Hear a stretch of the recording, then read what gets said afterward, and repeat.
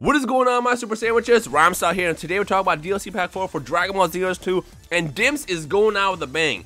I don't know what else they're planning for in the future as far as DLC for this game after the release of Pack 4, but what they're giving us in a free update as well as a paid update for this DLC release is absolutely incredible. First and foremost, I must say a big shout out to the homie Ken Syro for translations. If you want to follow him on Twitter, I will link it in the description below. Go say hello, because he's awesome. So, DLC 4, let's kind of quickly summarize the paid part, and I'll get into the goodies. So, DLC 4, the paid content consists of Merge Zamasu and Super Saiyan Vegito, as you guys already know this. Super Saiyan Blue Vegito, I should say. You got a new story expansion, the Warrior of Hope arc. You got a new stage, the Miles Future. 3 new parallel quests, 5 new moves, 2 costumes, and 5 super souls. Nothing too new right there. We already talked about that a couple weeks ago. You already know it's part of it. If you want to see what that actual video breaks down, I'll probably have something in the description if I remember to link it. But the free update, this is the one that has me a little bit more excited now because there's a lot of cool stuff being included. We're getting a Great Ape costume. I don't know exactly how this works, but the way it works is we got a helmet and tail.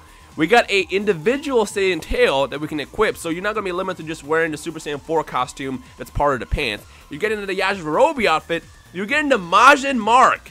We're getting the Majin logo for our characters. Unfortunately, for some reason, they're only limiting to Earthlings. I don't know why they decided to do that, because you can put that stamp literally on any character. I mean, we've seen in the series that they had, Majins pretty much anywhere. And I'm going to actually try to reach out to see if they can change that last minute, because there's no reason why the Majin Mark should be limited to only Earthlings. But we're getting the Majin Mark. That's exciting.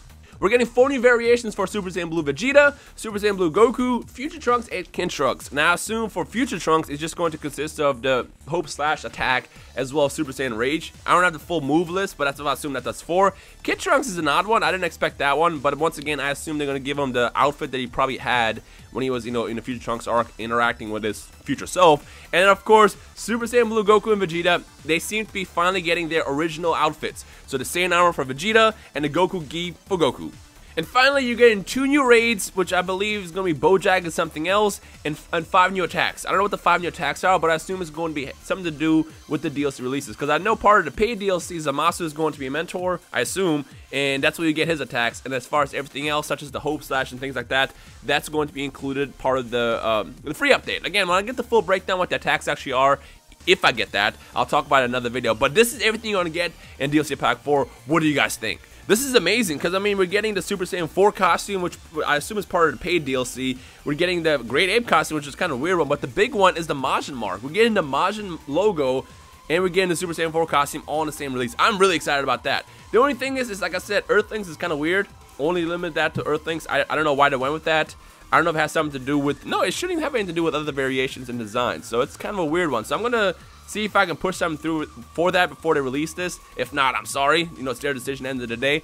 But at least we're getting the Majin logos. I'm excited about that. So in the comment section below, let me ask you guys a question. Which are you more hyped about? The Majin logo for your characters or the Super Saiyan 4 costume? Let me know your thoughts in the comment section below. Anyways, don't forget, next week will be the live stream that's going to show off all the DLC 4 content for the free update and the paid update. I'll also have some exclusive gameplay on the channel as well, so just stay tuned for that. I know it's kind of weird, like, Dragon Ball FighterZ was released and overshadowed DLC 4 completely, but seeing this has me super excited again. Majin Mark, man, I've been wanting the Majin logo for so long. It's just weird that they went with the Earthling only race, so I hope that we can change that, change their mind before they release this. But if not, I guess we're all going to be making Earthlings. We're all going to be making our Majin Earthlings that we're going to release, into the Kantan City world and the fights against people online. But yeah. Anyway, so that's everything. Once I get more information, I will let you guys know what everything is and what to expect. Expect some DLC content as well over the course of the next couple of days and all that good stuff. So let me know your thoughts. Are you excited, not excited? Leave a like if you can't wait.